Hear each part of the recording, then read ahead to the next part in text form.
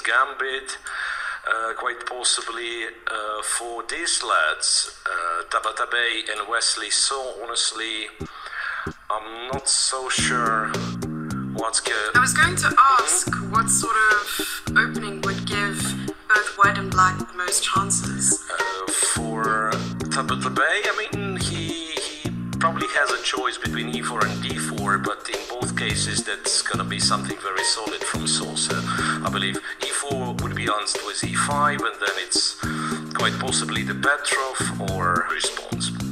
Because after knight c3, as I said, we have it. as I said, usually it'd be bishop b4 and the Nimzo, but it might as well be that Hikaru would start with this moves order and then still would go for d5, transposing to Queen's Gambit, because I don't think he's that big of a Nimzo player. He's more of a Queen's Gambit player.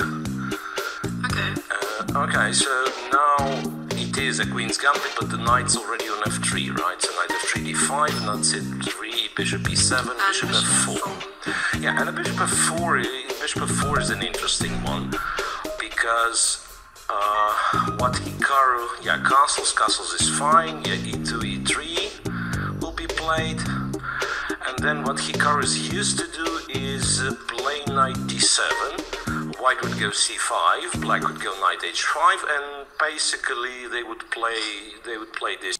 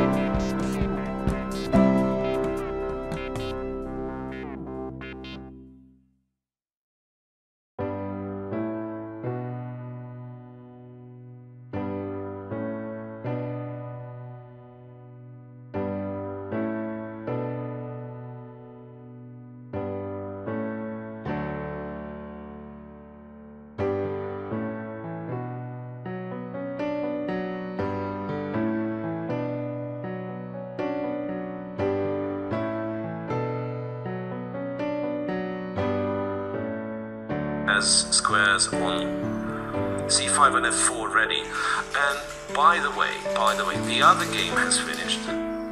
Oh. The other game has finished, and Amin has won. Yeah, Amin has won. Congratulations to Amin, that's a big win for Yeah, him. that's... Especially with probably 150 points difference between them. Yeah, so Wesley, of course, was a huge favorite when it comes to ELO. Yeah, 149, not even 150 points. Right, as they say on Twitch, not even 150 points favorite. Yeah, so but really well played by Amin Tabatabaei. Doesn't matter that Wesley did blunder, but first